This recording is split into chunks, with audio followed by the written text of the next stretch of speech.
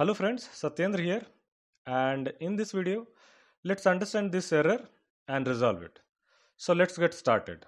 So this error says that this symbol is reserved or exists already. This symbol comes in three different conditions. The first condition is when you use a letter as dimension symbol which is already reserved. For example,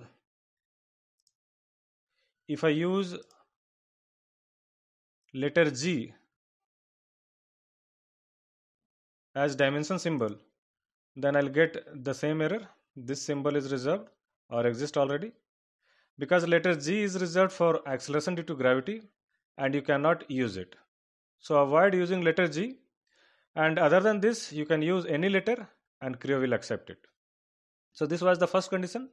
The second condition is when you have used a letter as dimension symbol in your earlier dimension, then you cannot use the same symbol for your new dimensions. For example, I have used dimension A in this part, and the same dimension I am going to use once again for this dimension. So I'll select this and I'll try to add letter A as dimension symbol for this dimension. Again, I get the same error. This symbol is reserved or exists already. So this particular symbol is available in my earlier dimension, so I cannot use for my new dimensions. So here you can see that this dimension is already available and I cannot use the same symbol for my new dimension. If I want to use the same symbol for my new dimension, then first I need to rename it. I'll just say H. So now this dimension is dimension H. Now I can go to this dimension and I can rename it. I can assign the same symbol as A, make it symbol, and that's it. Now you can see that I have used the same symbol for this dimension. So this was the second condition. Now let's talk about the third condition. So the third condition is when you was having a symbol dimension in your previous feature and due to some reason you was deleted it. Now the same letter you want to use as dimension symbol in your another dimension, but Creo is not allowing this.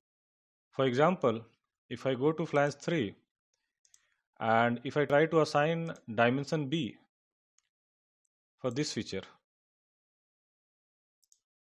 Creo will not allow. This symbol is reserved or exists already. But dimension B is not available in this part. It was there earlier, but it is deleted now, and I don't know in which feature it was. So if you know where exactly that dimension is, then you can go to that dimension and rename it, and you can use the same symbol for another dimension. But in third case, we don't have that dimension in this part, and if you don't have that dimension, you cannot rename it, and if you cannot rename it, then you cannot use the same symbol to another dimension. So the third case is very difficult to resolve because that dimension is missing from this part. So how to resolve that? So to resolve that, the first thing is you find out where exactly that dimension was. And for that, go to Tools, Find, and here you look for dimension, select all dimension, and type here the dimension symbol. So I'll type B and say Find Now. It is highlighting one feature.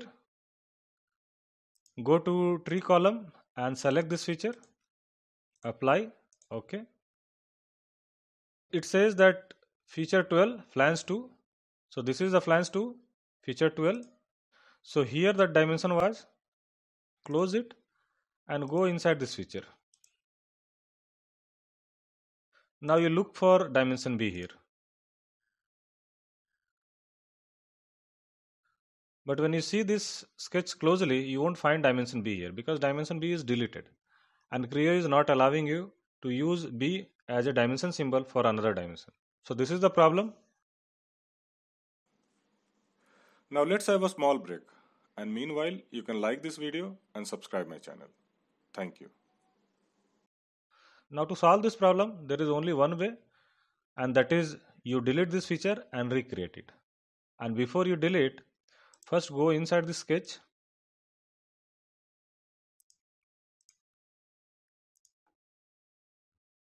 and save this sketch.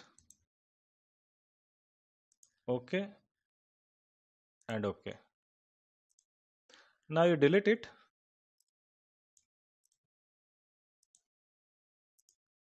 Suspend this. Now recreate that feature. Go to flange.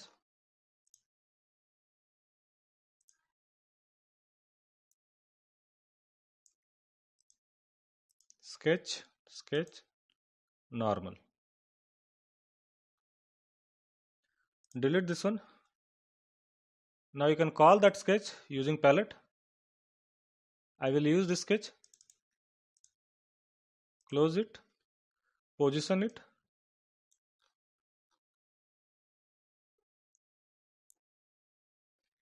Assign the scale 1. Position it. And say OK.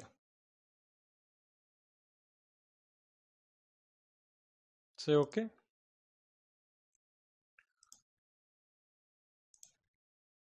Now extend and say sketch. Say OK. And say OK. Now you recreated the same feature. Resolve the dependent feature.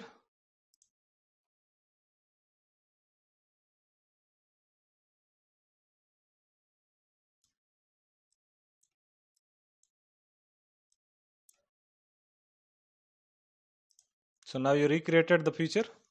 Now you can go to this feature and assign dimension B, and Creo will accept it. Now you can see that I have just assigned dimension B for the same dimension, and Creo is accepting it without any error.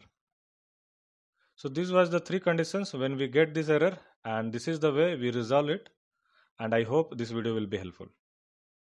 Now you can like this video if you believe that the video is helpful, and I'll see you in my next video. Thank you. So this is it, guys. Now like this video if the video is helpful, share this video with your friends, and subscribe my channel for further updates.